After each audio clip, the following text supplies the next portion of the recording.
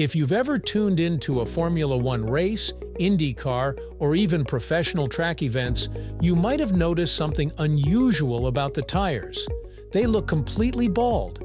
No grooves, no fancy tread patterns, just smooth black rubber gripping the asphalt.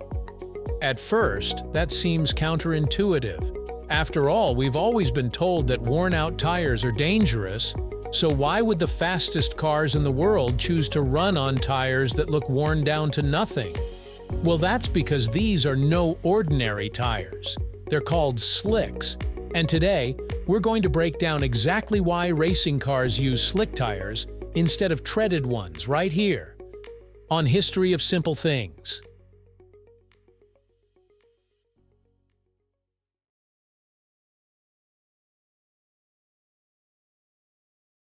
Before we get into slicks, we need to understand how tires actually keep a car on the road. Grip doesn't come from magic, it comes from friction. When rubber makes contact with the road surface, it sticks at a microscopic level. The more rubber touching the road, the better the grip. That's why surface area is king. Think of it like trying to stop yourself from sliding on ice. If you're wearing shoes with more rubber in contact with the ground, you'll have better traction than shoes with thin, uneven contact points. With regular road cars, however, things get complicated. Roads aren't always smooth or dry. You have rain, puddles, oil patches, gravel, and even snow depending on where you live. That's where tread patterns come in. The grooves channel water and debris away so the rubber can still touch the road. Without those grooves, your car would hydroplane in the rain like a boat on water. But on a racetrack, the situation is different. Racetracks are controlled environments. Unlike city streets, they're cleaned, paved, and designed with performance in mind. Drivers don't have to worry about potholes or puddles as much. The surface is smooth and predictable. That means one of the main reasons tread exists, handling unpredictable conditions, just isn't a factor most of the time. So instead of worrying about rain or gravel, racing engineers can focus purely on maximizing grip. And here's the key. When you take away tread, you maximize the amount of rubber touching the asphalt. That's why slick tires exist. They're like the raw, unfiltered version of a tire. No distractions, no compromises, just pure rubber-to-road contact. Let's break this down visually. Imagine you have two tires pressed against the road, one with tread, one perfectly smooth. The treaded tire has less rubber actually making contact because those grooves are cutting into the surface area. The slick tire, on the other hand, is like pressing your entire palm flat against a table. Every bit of rubber gets to do its job. This means slick tires have significantly more grip on dry surfaces than treaded ones. And in racing, grip equals speed. It allows cars to brake harder, accelerate quicker, and take corners faster without sliding out of control. It's not about looking cool or saving money. Slicks are simply the most efficient tool for the job. Now, here's something casual viewers don't always realize. Racing tires are designed to work at very high temperatures. A street tire on your car might get warm, but a racing slick is meant to heat up to around 100–120 degrees Celsius. That's over 200 degrees Fahrenheit. When rubber heats up, it gets softer, stickier, and more flexible. That means even more grip. The combination of slick surfaces and heat creates an almost glue-like effect between tire and track. If you've ever seen cars in Formula One weaving back and forth behind a safety car, that's not for show. They're literally trying to keep their slick tires hot enough to remain sticky. Another big difference is durability. Street tires are made to last tens of thousands of miles.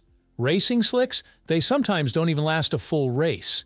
They're designed for maximum grip, not longevity, In Formula One, for example, tires can degrade in just a handful of laps depending on conditions, forcing teams to pit and change them.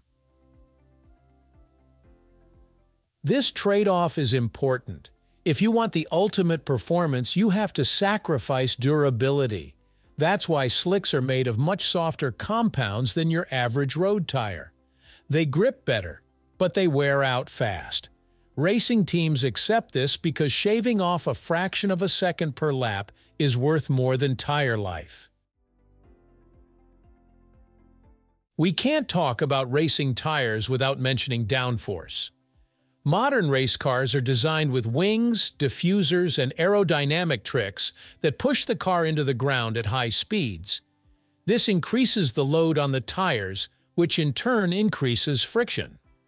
Slick tires maximize the effect of that downforce by offering as much contact area as possible.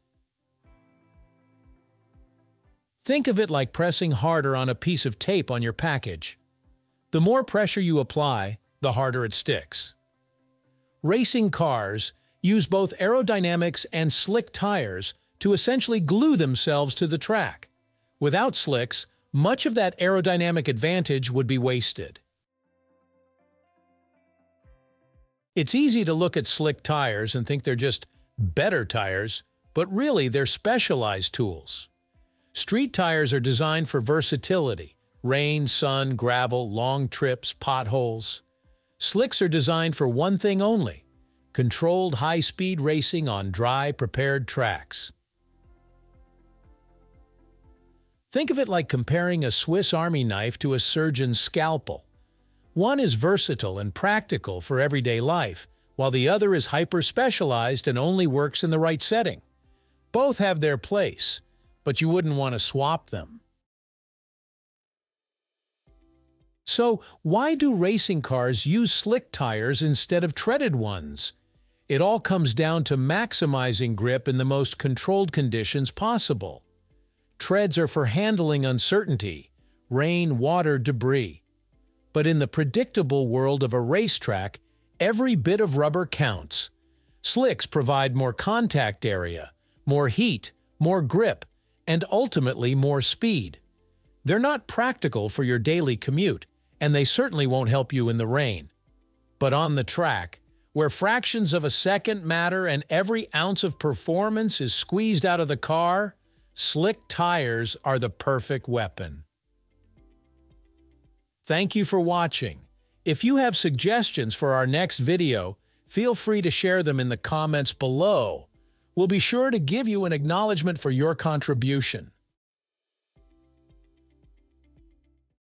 If you enjoyed this video, please check out our other bingeable channels. Thank you for joining us on this journey through the history of simple things. Don't forget to like, subscribe, and stay tuned for more stories woven through the smallest details.